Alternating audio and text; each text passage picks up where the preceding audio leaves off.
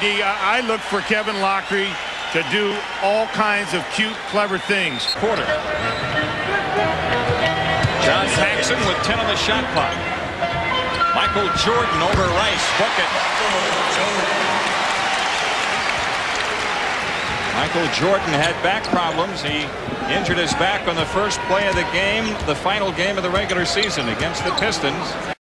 Shot it with the ball over his head, like a volleyball tap. Here's Jordan on the pirouette, and Cartwright is open. A sluggish start by the defending champs. Jordan the steal. Paxson ahead to Pippen. Blowing past Rice. Really surprised they don't give Scottie Pippen the ball, clear out for him, and let him take Glen Rice off the dribble. It was Jordan over Shaw instead, and Jordan has 6. Inside, it's Rice against Paxson. Jordan the block as he recovered, knowing that Rice wanted to post.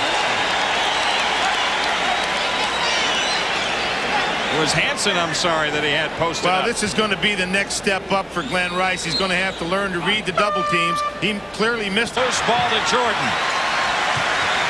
Jordan off the drive. 8 points for him, a 2-point Miami lead. Kevin Edwards launching long. And the rebound to Jordan. He's got to run out. Well, I'd like to see more unpredictable. Let that guy shoot a little bit if you want. It was Rice over Hansen. And now Chicago looking 2 for 1, and Jordan zigs and zags to the hoop. I look for Kevin to get a timeout pretty quick here. Scottie Pippen to Jordan in the post against Kevin Edwards and company. Well, there's no Michael with defense 14. for that. They sent the double team. In the second quarter, we've seen Michael Jordan at his best, Dick. Well, why is Michael Jordan able to take advantage of the size of Alan Ogg coming over on the double team? He smells it coming, see it? And he turns and fades towards the baseline, negating the 7'1" size of Alan Ogg. That's instinctual. It's brilliant. Miami Heat not intimidated in the least. Michael Jordan for the dunk. Started by Bimbo Coles, who has come in. Jordan off the drive, a punch into Grant again.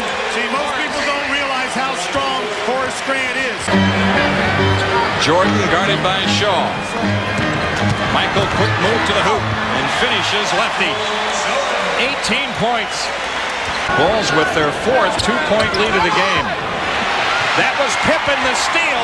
Livingston, Pippen, and Jordan. And now the Bulls have their biggest lead. Happening is that the Dobermans are being sent out to go to work. And that's what causes this kind of easy basket. Look at the force of that ball. Very well. In fact, they do a lot of three-point shooting out of it. Here's Jordan. Wow!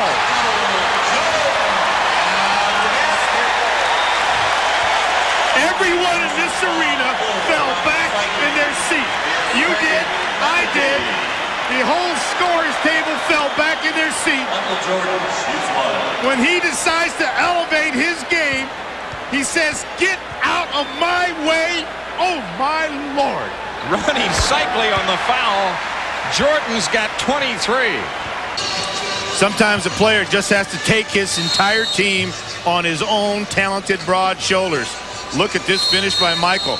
Michael knew that the team was in trouble, that he needed baskets, and they needed inspirational baskets. He provided. A lob to Paxson.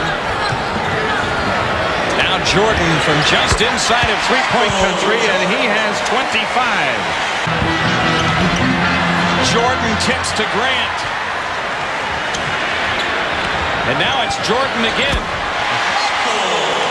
He's in for an Astro-like performance. He's got 27. Well, Jade, gotta get the ball stopped there. They're pretty well matched up now. Pippen driving hard to the hoop. You gotta make him take. He gets the ball in the post, and all he's done is look to pass the ball back out. Hasn't expressed himself inside like he should. That guy has expressed himself on occasion. 29 points for Jordan. A serious injury. It does create extreme pain. Well, you know, someone was talking to me before the game, and they said, "Oh, nice move." That's what he said. 31 points for Jordan. That isn't what they said. But what's happening is the passing lanes are being taken away, and that's why Michael Jordan is able to get in so close to the basket. And once he gets in there, it's a matter of get up in the air, have a cup of tea, 2 lumps of sugar, please, and I'll just put the ball in the basket while I'm there. 154. Mainly they shoot threes for spacing as they're having trouble with the press. Pippen to Jordan. Now it's Jordan against Smith. Rimming good. Michael Jordan with 36. Time for the Miami Heat. Again, the Bulls go into Jordan, and again he delivers. He's got 38. Chicago to throw in. That foul was on Keith Askins. Jordan, a quick spin out and dunk. Well, Alan Ogg has got to come across. You might ask yourself, why does Michael Jordan get so open here? Well, Alan Ogg has moved over to pick up Scottie Pippen inside because he was worried about being illegal. And the rebound to Williams. Now it's Jordan at the controls. Good punch into Purdue. Wonderful pass. Absolutely wonderful. Watch the passing here. Michael Jordan pushes it up, gets it back, goes up, changes his mind inside. A bing pass. Bing, I'll hit you inside. No question in my mind, Michael Jordan has come out in this quarter and said, I'm going to take care of some of my teammates. I got enough points. I don't want to get back to this thing where I get 50 and the rest of the team gets, 30.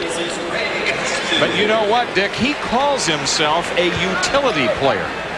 Michael Jordan says, I'm a utility man. Whatever my team needs from me, that's what I'm going to do on any given night. What's interesting now is the spacing that the Chicago Bulls are trying to set up. Look how they're way outside the three-point line, trying to create some easy baskets. Like that. The Dutch boy in the paint being dominated not by a front-line player, but rather by a player from the backcourt, Michael Jordan. But then again, Dick, he dominates quite often. And they're building another one right next door, which he will fill. An interesting sidebar. 109-75. We're told that is the lowest offensive output by the Pistons in the playoffs. Michael Jordan has 44. Well, Rice being picked up by Horace Grant. The 3-try by Rice is short. Jordan throwing ahead to Grant. Horace Grant with 15. Now it's Jordan again coming up with a steal. Paxson to Jordan for the finish. 46. John Sunbold on the foul. Jordan out of the game now. He will not get the triple-double, but he had a Michael Jordan-like night in getting the Bulls pointed in the right direction. And it was the flood of Michael Jordan that proved to be the demise of the Miami Heat. We've asked Bulls guard Michael Jordan to stop by and visit with us here on the post-game show. Michael, I mentioned at the end of the game that you guys got off to a sluggish start, but you got them pointed in the right direction. You sensed that your team needed some offense from you, and you were certainly able to deliver. Well, I can sense everybody was a little nervous, even though we tried to be as confident as possible coming into the game, because it's a lot of high expectations here in Chicago because of what we did last year and what we've done in the regular season. So I think the shots were a little light, a little tight, long shots, short shots. So, I took my leadership in terms of offense to try to loosen things up. Is it more difficult to defend a title or to win it the first time? I think it's really fun because the expectations are there and the challenges are there. So you can't fall asleep. You got to step on the court and be ready to play. I thought I detected on the countenances of your teammates and maybe even you a little swagger, maybe some preconceived notions about this team that you were playing. It is, after all, their first entrance into the playoffs. It is, and you try to use that as a motivational factor. Use the first game as some type of a message to send, if possible, that it's not going to be as easy as they may think, and it's going to be a tough series, and hopefully we can keep things going. Well, I thought that it looked like there was a little overconfidence on the Chicago Bulls' part, and it looked like you sensed it, and you said, let me set an example here, and you had that one dunk. I told him if that dunk had a force meter on it, it would have broken it. Yeah, I guess that was true. I mean, it's hard to come in and try to take this team lightly. You got to, it's a little swagger involved, especially with our reputation preceding us a little bit, but somehow you got to play through it, and hopefully this first game is out the way. We can kind of settle down to more evenly played games. Well, there's no question you got the ship righted. So far. MJ, all the best. Thanks, guys. All right.